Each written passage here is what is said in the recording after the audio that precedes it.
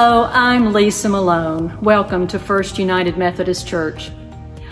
A few weeks ago, a church-wide email included 2 pictures of our congregation worshiping in this beautiful sanctuary. One was a 1959 black and white photo, and the other was taken just last year, a span of 64 years. Yours truly appears in both photos. I've seen a lot of changes over the years, over these decades, but one of our core values that has stood the test of time is that all are welcome and all belong. We're so glad you're here.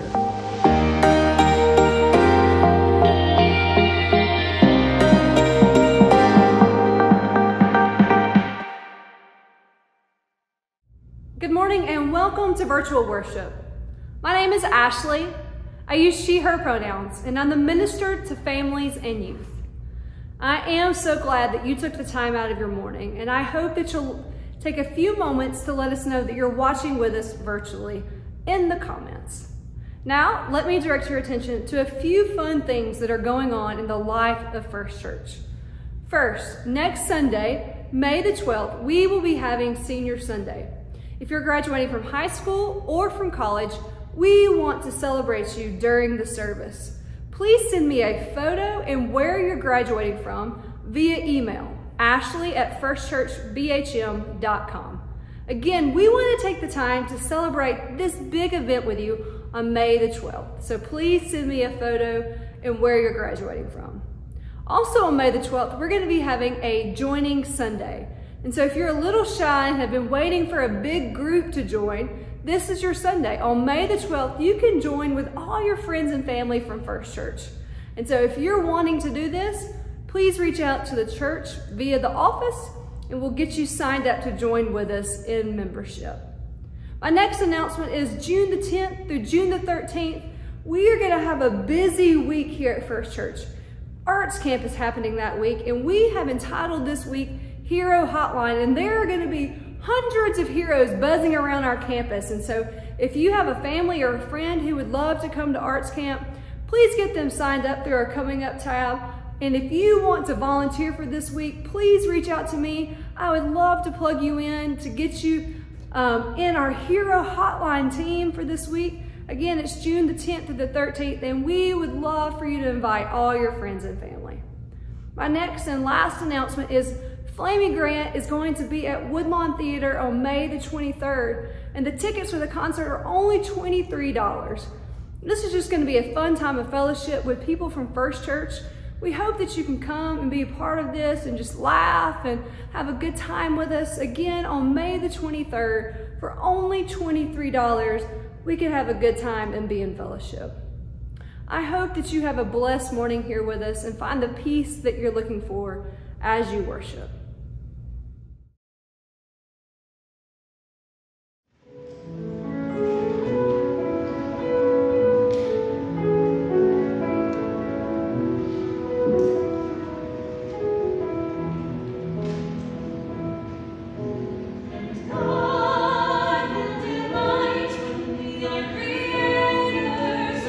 Justice and joy.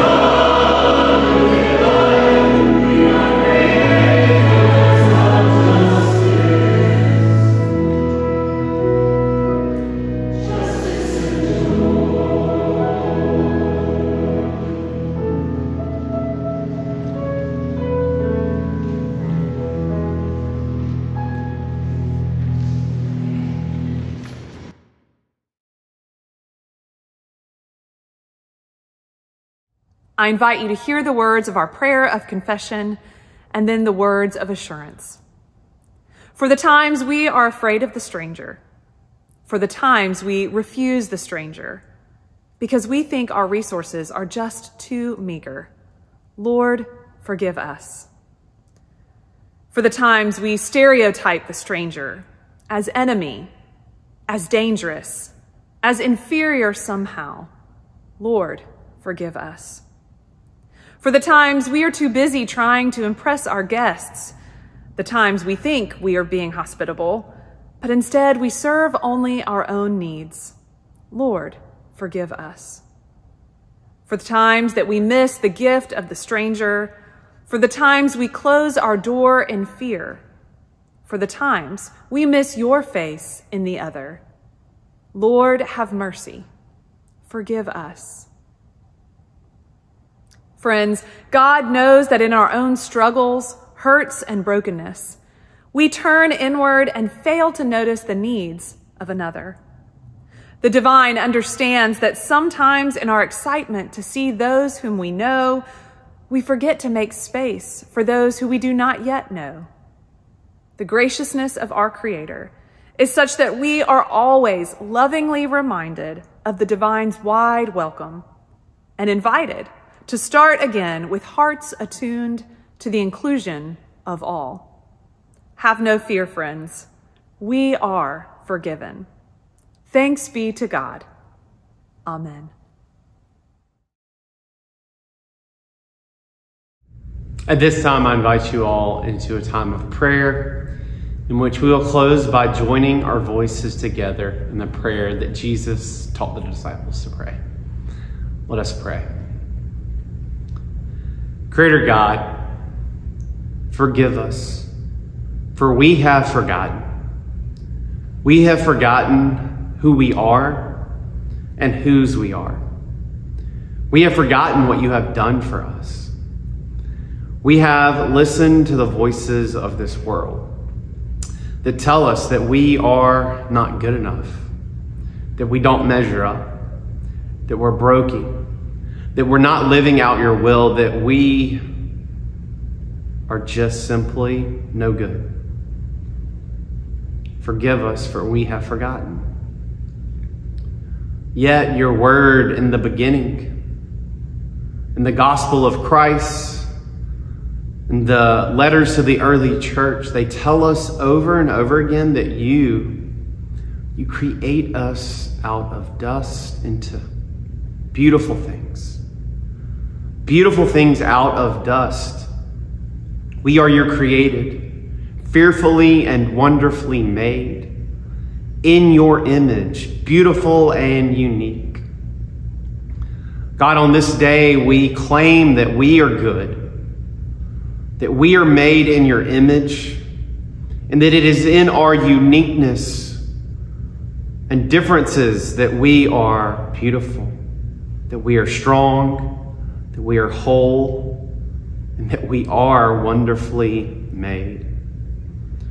God, that the color of our skin, our gender identity, our sexuality, that our very being is beautifully and wonderfully made in your image.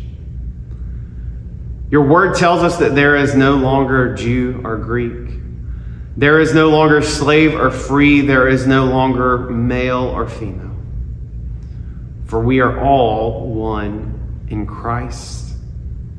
So today, God, may we be liberated from the lies we hear, the lies we tell ourselves, the lies of the world. And may we be reminded what you have done for us.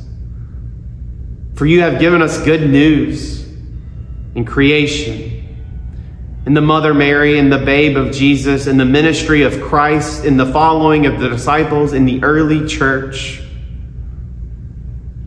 It has been shared from one generation to another, and God, may we share it with this generation. Much has been done, and there is so much more to do.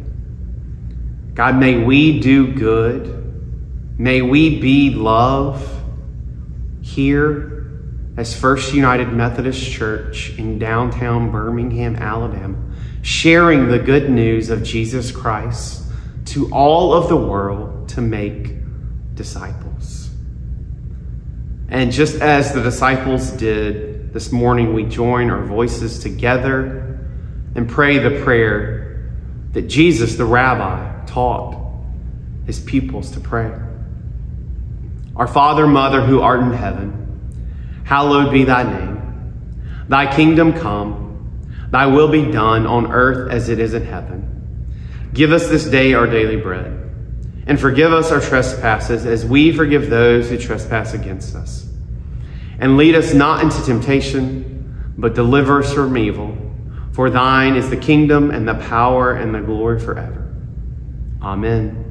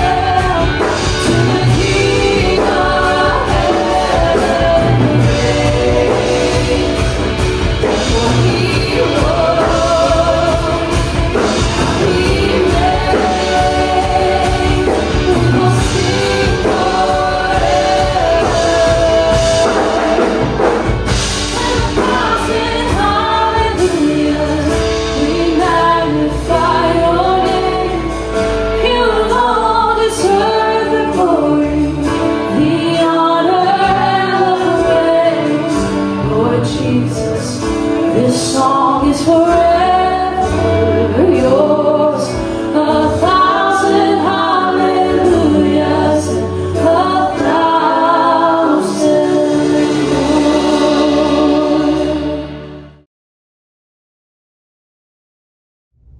Please hear these words from 1 John chapter 4, verses 16 through 21. And so we know and rely on the love God has for us. God is love. Whoever lives in love lives in God, and God in them. This is how love is made complete among us, so that we will have confidence on the day of judgment. In this world, we are like Jesus. There is no fear in love, but perfect love drives out fear, because fear has to do with punishment. The one who fears is not made perfect in love. We love because God first loved us. Whoever claims to love God, yet hates a sibling, is a liar. For whoever does not love their sibling, whom they have seen, cannot love God, whom they have not seen. And God has given us this command: anyone who loves God must also love their sibling. Church family, as we move into our call for offertory, there's one thing that as a church we do so well. You share your gifts and your talents every week. On a weekly basis, many of you tithe and give a portion of your money to the church. And because you do that as a United Methodist congregation, a part of those tithes and offerings go to organizations like United Methodist Commission on Relief, who's doing service work after tornadoes and hurricanes. We also support the Commission on the Status and Role of Women in the Church, Ministries with the Poor, the General Board of Church and Society, and missional churches in the Central District. Your tithes and offerings are making a difference, not only in Birmingham, not only in the States, but across the world. Church, as you give, we give as a body, and all of our money combined is doing so much work. So this morning as you give, would you give with a cheerful heart?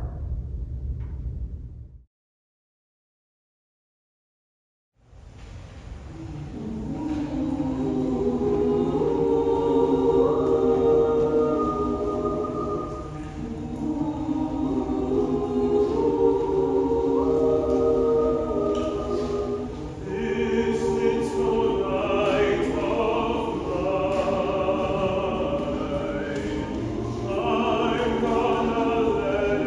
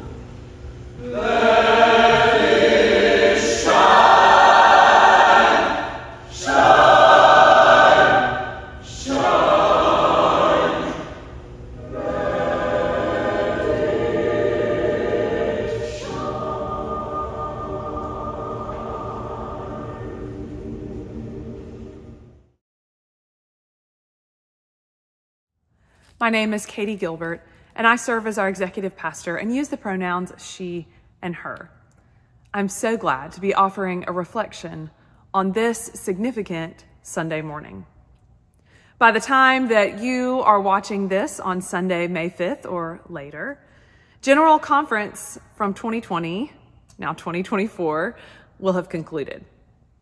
As I'm writing and recording, there isn't a whole lot that we know for certain yet about what will happen or not, what will change or not. But regardless, moving forward with whatever comes our way out of General Conference, it will feel like a new beginning. So this morning, I want to share some reflections that I have gleaned from John O'Donohue, a poet, philosopher, and ex-priest who is known for his wisdom in the Celtic tradition in particular. I don't know about you, but beginnings often seem frightening because they are the start of an unknown journey, moving into unknown territory. And yet, new beginnings also offer us the opportunity to remind us that our story is not yet complete, that the story we are telling about who we are and where we are going is yet unwritten. In this way, a beginning is an invitation to open up to the gifts and growth that are being stored up for us. And by refusing to act in these moments of beginning, we can actually neglect our truest identity and the possibility that is ahead of us. You see, it is true that change is a constant in life, even though we may not like it. It's dependent on a continuous act of new beginning. We see this when we look at things like the seasons and the new birth that is happening all around us in the season that we're in right now in spring.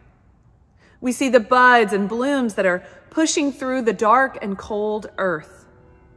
We see the trees that are bursting forth with green, where before there was only hardened bark.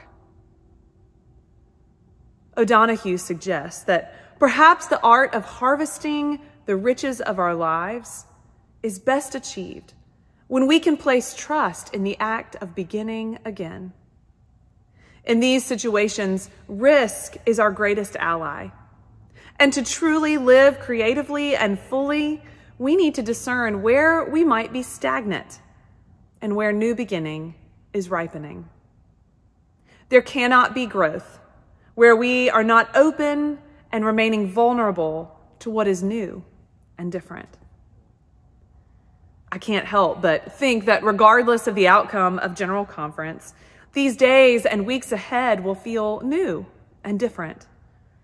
They will offer us opportunities to lean in and to live more fully into being an open place for all.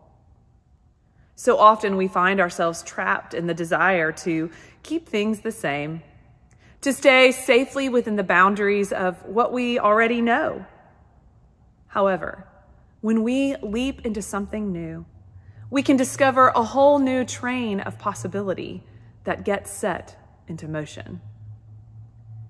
If we can take a deep breath, and if we can prepare our hearts for a fresh beginning, for unforeseen things can emerge. This is what beginning is. It's an opening for surprises that we might never have seen or known.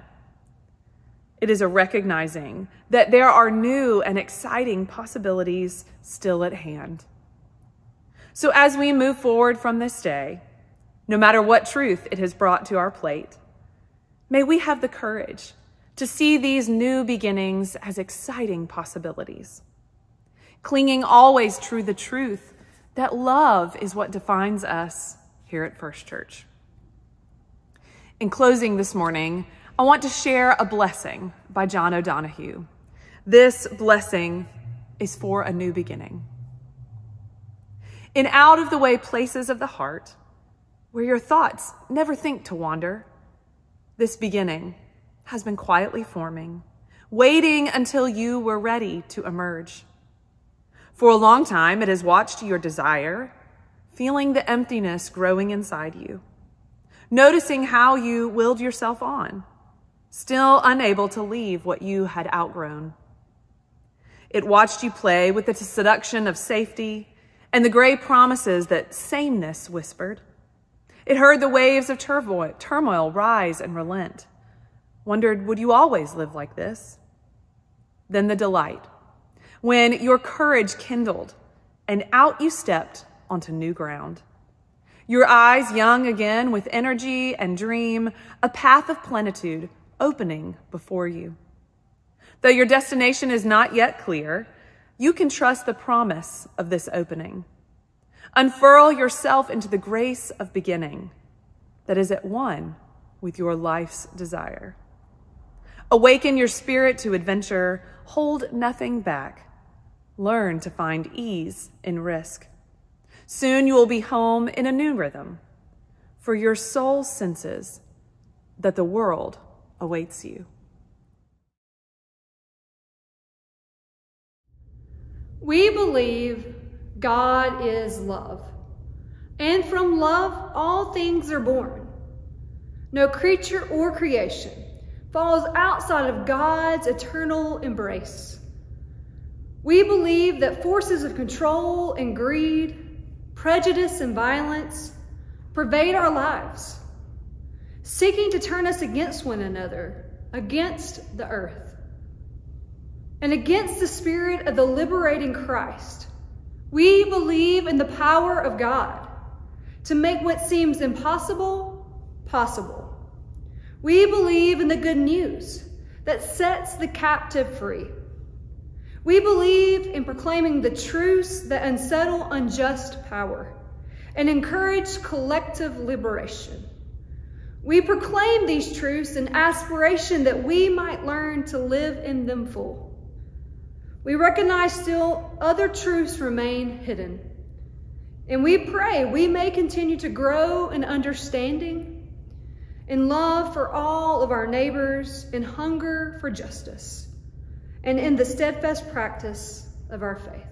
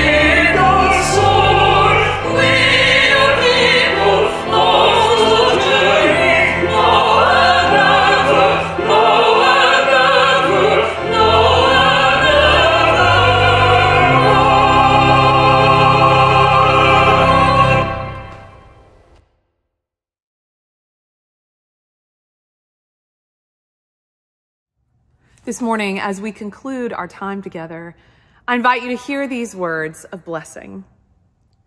Friends, may our new beginnings carry us forward into the surprises and possibilities of being the church, centered in love and in inclusion for all.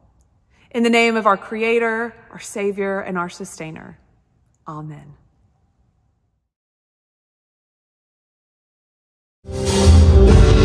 When night has fallen, when fear has come, still you're calling.